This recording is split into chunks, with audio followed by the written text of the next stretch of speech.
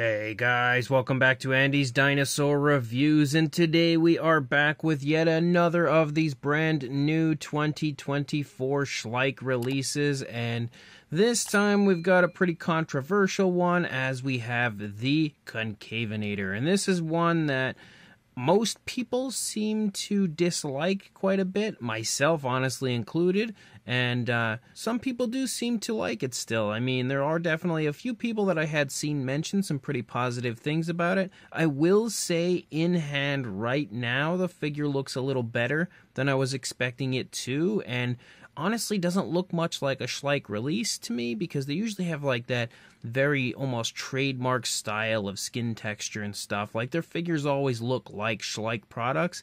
The deformed look of this one kind of gives it that Schleich look, but like the skin texture and stuff I just feel like is quite different than what you usually see from Schleich. But it definitely, in my opinion, does look a bit better here in hand than I was giving it credit for from the original promotional images. Specifically, the head sculpt, I think, actually looks pretty decent, and the teeth, for some reason my camera's really not focusing on it, the teeth also look better than your average Schleich release, which is a plus, but the legs are still the most disastrous place, I think, for this figure. Regardless, I'm at least pretty happy to see it looking a little better here in hand than I was expecting it to, so let's go ahead and jump straight to a closer look, and we'll check it out from there. So starting up here at the head sculpt of the Concavenator, I can say again that head sculpt looks alright. It doesn't look terrible, it looks pretty decent overall, and it also has some pretty nice looking coloration. I actually am quite a fan of the tones of color used on this, because we have some pretty cool looking greens, almost giving it like slightly, kind of like a jungle sort of look, I think, as far as the coloration goes, and I think it looks pretty decent. You can see that we've also got some dry brushing applied to it, especially on the lower jaw. You can kind of make out that there's like some darker tones that have been dry brushed over there. I kind of think it looks okay as far as that goes, but kind of not. I'm a little unsure about it. I think it does add a little extra color variation to the lower jaw, but some areas of the dry brushing looks just a little off, I think. We also have a red eye, and the red eye looks okay. You can see a nice black pupil, and it's also glossed nicely, giving it that nice, again, realistic eye shine. On top of that, we do, if I can get the mouth open, have an articulated jaw for the figure, which is nice.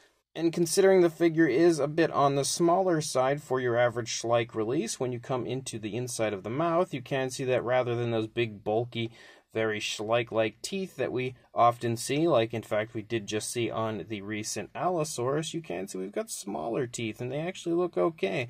Probably some of the nicest looking teeth I've seen on a Schleich release in quite some time. You can also see some decent detail there for the skin stretching on the inside of the mouth, as well as some okay looking detail on the upper side, and then the lower side as well. It's not great, and the paintwork of the teeth, especially on the lower jaw, is a little bit sloppy, but it doesn't look terrible at the same time.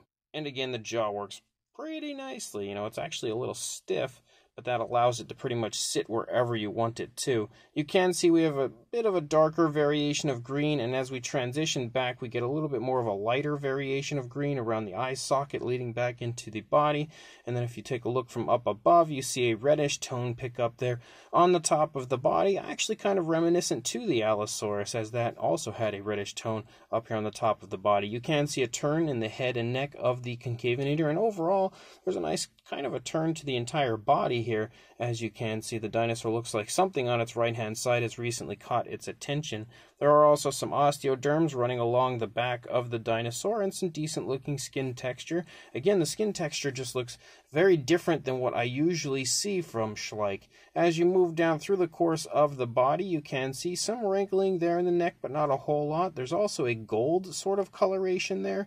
You actually have that light green that you see in the face following along the reddish tone, and it transitions to the darker green as you move further down into the body, though I will say that I do still see some of those lighter greens popping up here and there, like I can see it there in the arms specifically, but there's also this goldish type of a coloration that's sort of like stripes and designs down from the reddish tone that's up there on the back. One good thing, as we move down into the arms, you can see the wrists are actually, decently placed. They're not like off like we saw the one wrist on the Allosaurus where the wrist was pronated. We don't see that here for the Concavenator, though the nails do look a bit childish. Again, the teeth look better, but once you move down into those fingernails, you can see they don't look bad, but they definitely have a little bit of that kind of, especially over here, kind of have a little bit of that sort of Schleich-like bulkiness to it, but it doesn't look terrible. As we move up into the stomach region, you can see some more okay-looking skin texture. We also continue to see that reddish tone following along the back. You again have that classic Concavenator appearance to the back of the dinosaur, also all painted in that reddish tone, but it also has a dry brushing over it, like a brown dry brushing to sort of highlight the detail. You've got some muscle definition there in the thigh, and again, the legs are scrawny and kind of awkward looking, but I think they look better in person than I expected them to. They looked really rough on the prototype images. I think they definitely look a little bit better in hand, but still not quite what I'm used to when it comes to Schleich. I just feel like the fine detail of most of their figures and the proportions and everything don't usually look terrible, but this one, the legs just look really oddly scrawny and very strangely sculpted. You can see that there is a calf muscle, but it's also quite puny. But then as you move down into the foot sculpt's actually pretty huge. We've got a really large foot for our Concavenator, and not only a really large, but a hilariously large foot sculpt. You can see from the side it doesn't look too bad, but when you take into consideration the size of the leg moving down compared to the size of the foot, you can see that foot is definitely quite large. We do have some scoots running down the foot, down into the toes. You can also see a gray for the nails. The nails look okay as far as the sculpt goes. There are also dew claws for the dinosaur, but they actually don't look to have any paintwork. Well, maybe the one does. This one over here looks like maybe it has some paintwork, but this one definitely doesn't look like it has any paint to me.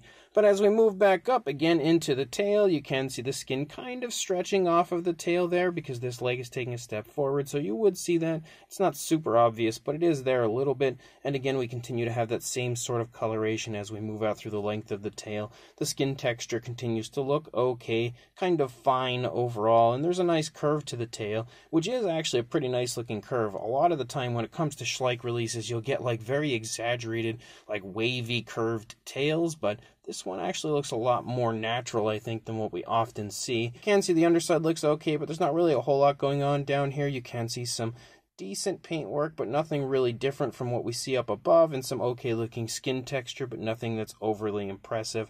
The dinosaur looks very scrawny and a little bit starved, kind of, and again, you can see how huge those feet are. That's a pretty good visual right there, just to get a very good idea of how large the feet are on the figure. Again, you can see the head sculpt looks pretty decent over here, just like it did on the first side. Everything looks nice and consistent over here. As we move back, you can see that the neck is turned away from us, so you can kind of make out how the skin is stretching and tensing a little bit, so that's a nice little addition right there to the model. You can see a little difference in the positioning of the arms, but not super different. The only big difference over here is the fact that the leg is extended back, as the dinosaur looks like maybe it's recently taken a step and kind of has stopped to sort of survey the landscape and just look around a little bit. But you can again see the foot is gigantic on this side as well.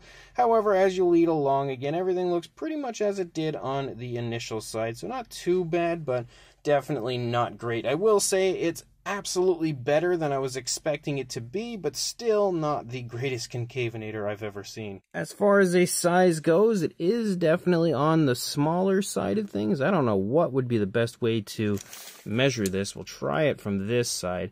So from the snout to the tail, about 8.5 inches, or around 21.5 centimeters. The highest point is definitely going to be the back of our figure. You're looking at a little under 3.5 inches, or closing in on, actually I would say almost about 8.5 centimeters, just a little bit over, heading toward 9 centimeters, but not quite. For a size comparison, there is Mr. Papo T-Rex, the Attack Pack Golovosaurus, Robert Muldoon, and the Collect Day human being next to our Concavenator from Schleich, and you can see it, as I said, does have a pretty small size, honestly smaller than I was expecting, because Schleich usually releases fairly decently sized figures, so I was a little caught off guard by the smaller size of this one, but Still not necessarily a bad thing. Again, it's actually larger than most Concavenator models. If you look at like the Safari LTD version and stuff like that, they're usually a bit on the smaller side. So even if it is small for Schleich, it's still not a half bad size for a Concavenator. And when you look at similarly sized figures, here is the Safari LTD Tyrannus, which you can see is extremely similar in size to the Concavenator, not really far off at all. Same deal here for the How Long Good Allosaurus. You can see yet again pretty similar in size to the Schleich Concavenator. And here is the Safari LTD version of the Concavenator next to the Schleich version. You can see the Safari LTD version is way nicer than the Schleich version, but also you can see that the Schleich version, again, even though smaller, is a bit larger than you get with the Safari LTD release. And then when it comes to another very similarly sized figure, we've got the Safari LTD Baryonyx, which you can see is also quite similar in size to our Concavenator. And although there is a Collect A Concavenator, I'm not quite sure where mine is, so we'll go ahead and bring in the Ichthyovenator here next to the Concavenator for another comparison. And then one final comparison, we also have the Collect A version of the Dilophosaurus next to the Concavenator, which, again, you can see the Concavenator is a little bit larger. So this brand new 2024 release from Schleich of their Concavenator is 50-50 for me, because it does look better in hand than I was expecting it to, so that is a plus, especially the head sculpt. I think the head sculpt looks a lot nicer, and even the legs look better in person than they did from the prototype images, but that's not to say that they look great. They look better, but they still look pretty bad overall, and I think the biggest problem for this figure are the legs. Like, if the legs had been improved, I feel like the figure as a whole would have been a lot nicer and honestly pretty decent for Schleich, because usually Schleich has like very interesting designs where their figures almost at times don't even look like the species they are meant to represent. But here it actually does look pretty okay as far as a Concavenator goes, again, until you lead into the legs. And specifically, the worst part is how scrawny the legs are and the massive feet. The feet are huge on this figure, and I don't think that there was any reason or need for that. So they could have improved the figure just by simply fixing the legs. That said, it still looks okay once you leave the area of the legs and you move throughout the course of the figure. It's got a pretty decent looking sculpt, pretty decent looking pose, nothing over the top or crazy impressive. We have better looking teeth on this than we often do from Schleich. We have a nice articulated jaw that works pretty beautifully, and okay paint apps. I'm not super sold on the paint scheme or paint apps of it, but I do at least like that kind of almost jungle-like look that we have going on for it and the coloration they've used. I'm just not super sold on the dry brushing that they've applied, because a lot of the dry brushing almost looks like sloppy paint rather than, you know, enhancements to the paint, which is kind of what dry brushing usually is. It normally would help to enhance the detail and kind of show that sculpt and detail off and just add a little bit more to the paint application, whereas a lot of the dry brushing on this one is just kind of sloppily done and looks a little bit more like paint mishaps rather than paint enhancements. That being said, it's still, again, better in hand than I was expecting it to, so that's definitely good news, but it's also not the greatest Concavenator out there. There are definitely better offerings for this species. Regardless, if you are interested in picking one of these up, I will include a link in the description to where you can purchase this on the Schleich website right now. So make sure you head on over there, grab this if you'd like it, and also like, comment, and subscribe, and I will see you in the next review. Thanks for watching.